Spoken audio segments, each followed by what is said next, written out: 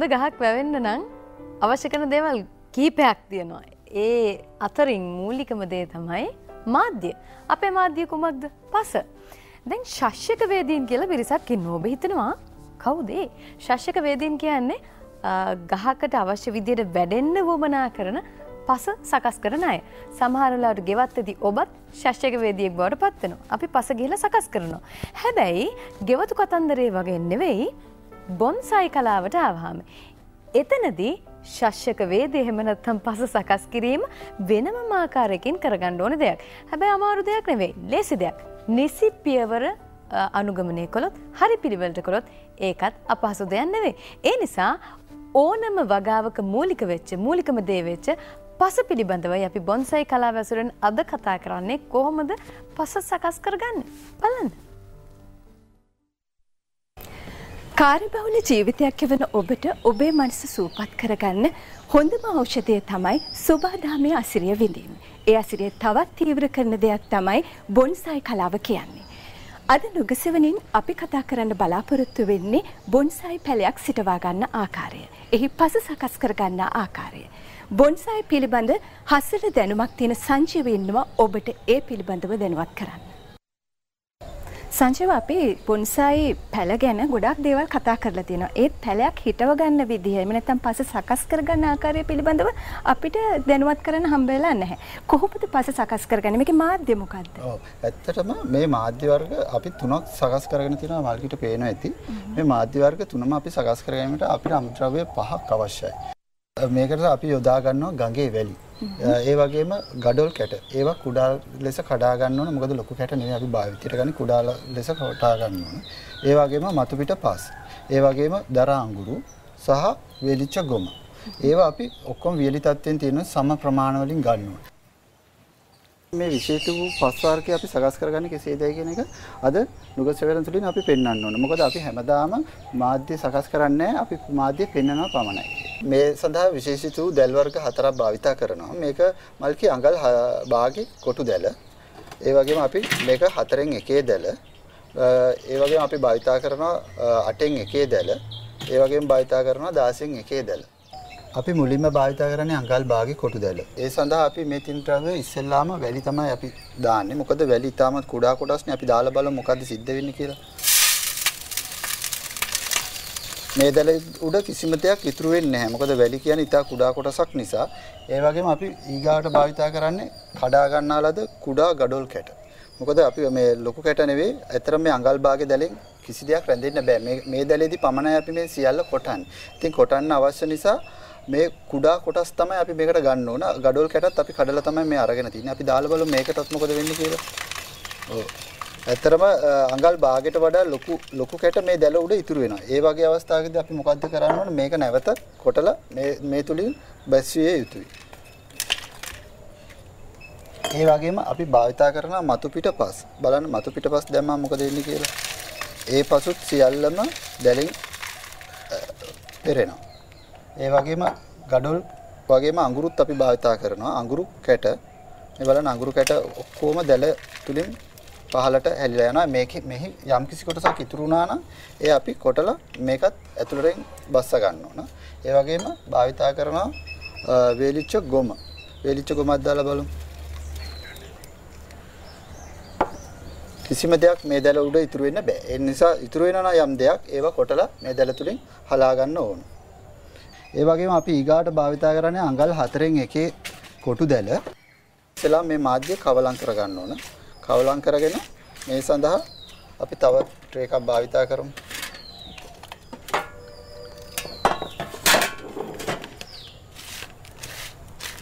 හොඳට කවලම් කර ගන්න ඕන, මික්ස් කර ගන්න ඕන. ඊට පස්සේ අපි මේ 4න් එකේ දැලට දාලා බලමු ටිකක්.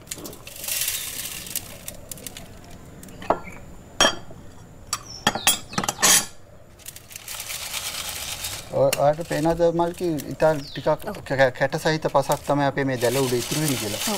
අපි ඒ වෙනම අයින් කරගමු. රෝපණය කර ගැනීම සඳහා.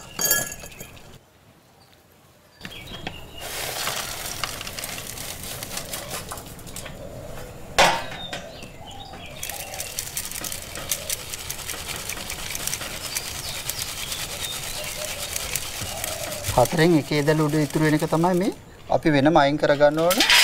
ඒක ඒ සාම්පල් කියලා තමයි සාමාන්‍යයෙන් අපි කියන්නේ. මොකද පෝච්චියේ ගොඩක් යටට දානවා මේ තුනෙන් දෙකක් විතර පෝච්චියේ යටට දාන්නේ මේ කැට ලොකු සහිත පස. ඊගාවට අපි භාවිතා කරන්නේ 8න් එකේ දැල. 4න් එකේ දැල යටින් හැලිලා ගිය කොටස තමයි අපි මේ දැන් 8න් එකේ දැල උඩට දාන්නේ. බලන්න. ඊට පස්සේ අපි මේකත් දැලේ හලා ගන්න ඕන. බලන්න ඉතා කුඩා කොටස් තමයි සකස් වෙන්නේ අපිට වෙනම මාධ්‍ය වෙන්නේ කුඩා කොටසක් තමයි අයින් වෙන්නේ.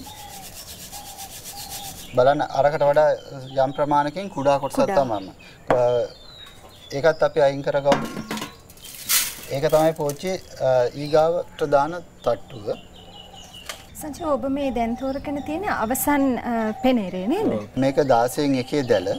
අපි අවසානයේ 8න් එකේ දැලේ යටින් ගිය කොටස තමයි අපි දැන් මේ සලා සකස් කරන්න හදන්නේ.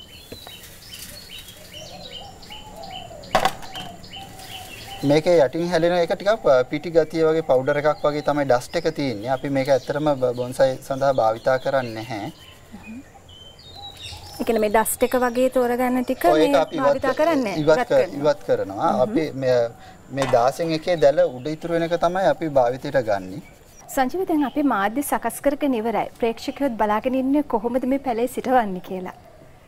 ඔව් මල්කි. ඇත්තටම අපි පැලේ සිටවන්න පෙර පෝච්චි සකස් කරගන්න ඕන. ඒ සඳහා අපි කුඩා ලෙස කපාගත්ත දැල් කැබලි දෙකක් මේ සිදුරු වල රඳව ගන්න ඕන. මොකද මේක අපි රඳවන්නේ වතුර බැස යාමට සහ සතුන් මේ සිදුරු වලින් පෝච්චියට ඇතුළු වීමත් වළක්වා ගැනීම පිණිසයි. ඇත්තටම මේ දැල් කැලි දෙකක් දාන්න ඕන පැලේ සිටවීමට පෙර. ඒ සඳහා අපි මේ වගේ කම්බියක් භාවිතා කරනවා. ඒ කම්බිය අටේ හැඩයට නවලා මේක ලූප්ස් එකක් වගේ මේක හිර කරගන්න අවශ්‍ය හදා ගන්න ඕන නිසා මේ වගේ අටේ හැඩයට නවලා රවුන්ඩ් දෙකක් හදා ගන්නවා.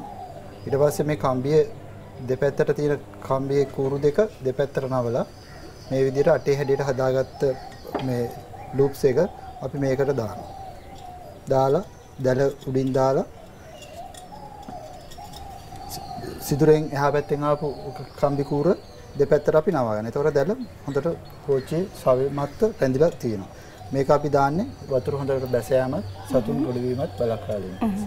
බොන්සයි පැලයක් හිටව ගන්නකොට සංජීව පැතලි පෝච්චි තමයි පාවිච්චි කරන්නේ. ඇයි අපි ඇත්තටම පැතිලි භාජන භාවිතා කරන්නේ ගහ ගොඩක් හයිලයිට් වෙලා පේන්නේ. කියන්නේ කඳ ඒ කොළ පත්‍ර පැහැදිලිව පෙනීම අවශ්‍යතාවය නිසා තමයි අපි පැතිලි භාජනයක් භාවිතා කරන්නේ. ගොඩක් වෙලාවට උස අඟල් 0 සිට අඟල් 2.5 තමයි උපරිම උස පෝච්චි එක තියෙන්න ඕන. ඉතින් බිඳුව කියන්නේ සාමාන්‍යයෙන් අපිට පුළුවන් ගල් පතුරක් වගේ දෙයක් වුණත් භාවිතා කරලා පෝච්චිය වෙනුවට ගල් පතුරක වුණත් අපිට පස් තියලා කන්දක් වගේ සකස් කරගන්න. ඒ වගේම අඟල් 2.5 වගේ උපරිම ගැඹුරු තියෙන පෝච්චිත් අපිට භාවිතා කරන්න පුළුවන්. සංජීව අපි හිටව ගන්න යන්නේ මේ පැලේනේ. මේ පැලේට කොච්චර වයසද? ඇත්තටම මේක පොඩි පැලයක්. ඇත්තටම මම මේකේ මුදුන් මුල කපලා පේනවද දන්නේ නැහැ. මේකේ මුදුන් මුල කපලා ඊට පස්සේ වර්ධනය වෙච්ච මුල් තමයි මේ තියෙන්නේ පැහැදිලිවම. මේ පැලේට අවුරුදු 4ක් 5ක් විතර වයස වෙනවා. ඉතින් මේකේ මගේ අතුත් මම ඒ අතරේ සකස් කරගෙන තියෙනවා. මේක කුඩා කාලයේ සිට සකස් කරපු නිසා තමයි අපිට මේ විදිහට අතු තියෙන්නේ. නැත්තම් ගහේ පිළිවෙලකට නෙවෙයි අතු තියෙන්නේ. එතකොට දැන් මේ ප්‍රමාණවත් පරිදි මුල් තියෙනවද? ඒ කියන්නේ මේක වෙනස් කරන්න ඕනේද මේ මුල්? දැන් මේ මුල් ප්‍රමාණය පිටින්ම අපි පෝච්චියේ ඉඳන්නේ නැහැ. අපි මේකේ මුල් ගොඩක් අඩු කරලා තමයි පෝච්චියට අවශ්‍ය මුල් ප්‍රමාණය තියාගෙන අපි මේකේ අනවශ්‍ය අතුත් ඉවත් කරලා පත්‍රත් ඉවත් කරලා තමයි අපි බඳුන් ගත කරන්නේ. ඒ සඳහා අපි මේ විශේෂ සකස් කරගත්තා වූ මාධ්‍ය තමයි භාවිතා කරන්නේ. ඒක තට්ටු තමයි අපි පෝච්චියට දමන්නේ. හොඳයි අපි දැන් බලමුද කොහොමද මේක සිටව ගන්න කියලා මේ පැලේ. මේක ඉස්සෙල්ලාම අපි මුදුන් මුල කපන්න ඕන. ඊට පස්සේ අනවශ්‍ය අතු අයින් කරන්න ඕන. අපි මුදුන් මුල කැපුවට පස්සේ තමයි මේ මුල් වර්ධනය වුණා කියලා මම පැවසුවේ.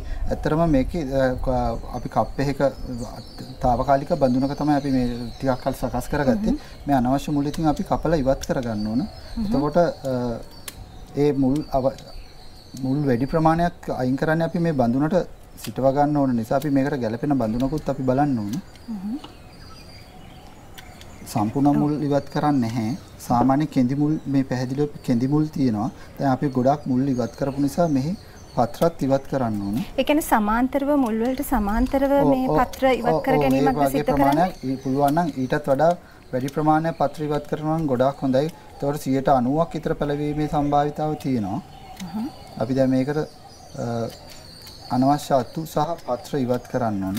දැන් පත්‍ර ඉවත් කරගන්නකොට යම්කිසි කලාවක් අනුව ඉවත් කරගන්නවද? මේකට අපි බලාපොරොත්තු වෙන නිර්මාණයක් ගැන අපේ ඔළුවේ අදහසක් තියෙන්න ඕන. ඒ අදහස අනුව තමයි අපි මේකේ පත්‍ර ඉවත් කරන්නේ. මොන හැඩයටද මොන ආනතියටද ඉඳන්නේ කියන එක දැන් අපි ගහක ඉඳනකොට තනි ඍජුව ඉඳන ගසුත් තියෙනවා. ඇලේට ඉඳපුවක් තියෙනවා. අංශක 90ට වඩා වැඩියෙන් ඇලවෙච්ච විදිහට ඉඳන අවස්ථාවලුත් තියෙනවා ගහේ. මේක ඇවිල්ලා අනියම් ඍජුකරණය කියන හැඩයට තියෙන තනි කෙලින් නෙවෙයි කඳ තියෙන්නේ. ඍජුකරණය කියන එකේ කඳ තනි කෙලින් තමයි තියෙන්නේ. මේක අනියම් ඍජුකරණයට අයිති ඩිසයින් එකකට තමයි මම හදන්නේ. ඔව්. දැන් ඔබ තෝරගන්න ගස් දේශීය වශයෙන් සොයාගන්නේ කොහොමද? ඇත්තටම අපිට ලංකාවේ අපිට හදාගන්න පුළුවන් ගොඩාක් වටිනා ගස් තියෙනවා. හොයාගන්න පහසු ගස්. ඒ සඳහා අපිට භාවිතා කරන්න පුළුවන් කුඹු, පළු, වීර, මාර කුලයට අයිති ගස්, ඇට්ටේරිය, දියුල්, සියඹලා ගොඩාක් හොඳ ගස් තමයි දියුල්, සියඹලා. කියන්නේ වඩාත් ඉක්මනින්ම පැලවෙනවා. ඔය අනිත් එකල දීර්ඝකාලීන ගොඩාක් පවතින ගස් අවුරුදු 100 200 පවතින ශාක නිසා අපිට ඒවා ගොඩාක් කාලයක් පවතින විදිහට සකස් කරගන්න පුළුවන්. බොන්සයි ක්‍රමයෙන් අවුරුදු 500 පරණ ගස් ජපානයේ තියෙනවා. ජපානයේ චීනය වගේ රටවල දැන් අපි ගොඩාක් පත්‍රත් ඉවත් කළා. දැන් පේනවා ඇති දැන් මේක අපි රෝපණය කරගන්න සුදුසු බඳුනක් මේකට අපි බලන්න ඕනේ. ඒකට මේ බඳුන ගැළපීමක් නැහැ. මොකද බඳුන ලොකුයි කහ පොඩි. ඒ නිසා අපි තෝරගන්න සුදුසුම බඳුන කියලා හිතන්නේ මේ බඳුන. අපි මේ බඳුනේ අපි සකස් කරගත්ත මාධ්‍යය දමලා අපි රෝපණය කරගැනීම තමයි දැන් බලාපොරොත්තු වෙන්නේ. සාමාන්‍යයෙන් ගස්ස මුලින්ම මෙහෙම මේ විදිහට පෝච්චියේ සිටවලා ඉන් පස්සේ තමයි මාධ්‍ය මේකට මුසු කරන්නේ. ඔව් මැද්දට වෙන්න වගේ අපිට මේවා කරගන්න පුළුවන්. එතකොට අපිට මේ අපි සකස් කරගත්ත ಜಾති 5 යොදාගෙන සකස් කරගත්ත මාධ්‍ය තමයි මේ තියෙන්නේ. මේ ඇවිල්ලා අඟල් 4න් එකේ දැල උඩ අපිට ආපු මාධ්‍ය තමයි මේ තියෙන්නේ. අපි මේක පෝච්චි 3න් 2ක් පමණ මාධ්‍ය දානවා පෝච්චියේ. මේක ඇත්තරම මේකේ පොහොරක් නැහැ. අපි මේ සකස් කරගත්ත මේ මාධ්‍යයේ පොහොරක් නැහැ. අපි ඒක කෘත්‍රිමව ලබා දෙන්න ඕන. ඇත්තරම මේ වගේ කූරකින් අපිට මේ මුල් අතරට මේ අපි හදාගත්ත කැට සහිත පස් ඇතුල් කරගන්න ඕන. ඒ සඳහා මේ වගේ කූරක් භාවිතා කරනවා. ඔව්. ඊළඟට යොදාගන්නේ කොමන මාධ්‍යද? ඊට පස්සේ අපි යොදාගන්නේ 8න් එකේ දැල උඩ හලාගත්ත මාධ්‍ය. අර හදාගත්ත මාධ්‍යට වඩා ටිකක් කුඩා මාධ්‍යයක්. ඒක අපි පෝච්චිය ඉතුරු කොටසට දානවා. 3න් එකක් වගේ දානවා. ඒතකොට දැන් 3න් 2ක් අපි දැන් මේ 3න් 2ක් දැන් මේ 4න් එකේ දැල උඩ ආපු එක. 3න් එකක් දාන්න ඉතුරු කොටස. ඔව්. දැන් පැලේ අපි පෝච්චියේ උඩ මට්ටමට වෙනකන් අපි මාධ්‍ය දාලා තිනවා. දැන් අපිට ඉතුරු වෙලා තියෙන්නේ අන්තිම මාධ්‍යය. ඔව්. ඒක ඇවිල්ලා 16න් එකේ දැල උඩ ඉතුරු වෙන එක. ඒක 16න් එකේ දැල උඩ ඉතුරු වෙන එක මේ කුඩාම කොටස. අපි මේක දාන්නේ උඩ තුනීව දාන මේ ලේයර් එක. පාසිය ඇතිරීමක් තමයි කරන්නේ. ඇතිරීමක් කරන්නේ අර පාසිය අල්ලා ගැනීමට. මේක උඩ තමයි අපි පාසිය අල්ලන්නේ. දැන් ගහ සම්පූර්ණ ඉඳලා ඉවරයි. අපිට පුළුවන් මෙතන සාමාන්‍ය ටික දවසක් යනකම් ආවරණය කරලා තියන්න තෙතමනේ රැඳෙන්න. මේක අපිට පුළුවන් පටියක් හරි කම්බියක් ආධාරයෙන් හෙලවීම නවත්වා ගන්න ගැට ගහන්න පුළුවන්. දැන් ඉඳලා අවසానයි. දැන් අපිට තියෙන මේකට වතුර හොඳට දාන්න ඕන. ඊට පස්සේ සේවනයේ ඒ වතුර කොච්චර ප්‍රමාණයක් කියලා අපි දැන් මේක යට සිදුරු තියෙනවනේ යට සිදුරු වලින් පිටාර ගලන තුරු වතුර දාන්න ඕන. ඊට පස්සේ මේ අපි සේවන තැනක තියන්න ඕන පැලේ රෝපණය වෙනකම්. මේක ඍජු ආලෝකයට තියන්න එපා කිසිම සේත්ම. මේක ඇත්තටම සේවන තැනක යම්කිසි කාලයක් තියනවද මේ වගේ පැලයක් රෝපණය කරගත්තට පස්සේ? සතියක් දෙකක් අනිවාර්යයෙන් මේක සේවන ස්ථානයක තියන්න. ගොඩාක්ම සුදුසුයි වහි කාලයක වගේදී රෝපණය කරනවා නම්. එතකොට ඉක්මනින් මේක පැල කරගැනීමේ හැකියාව අපිට ලැබෙනවා. සංජීව දැන් ඔබ පාසි ගෙනල්ලා තියෙනවා. මේ පාසි වලින් වෙන විශේෂත්වය මොකක්ද? ඇත්තටම අපි බලාපොරොත්තු වෙන්නේ මෙහි තෙතමනේ රැඳීම.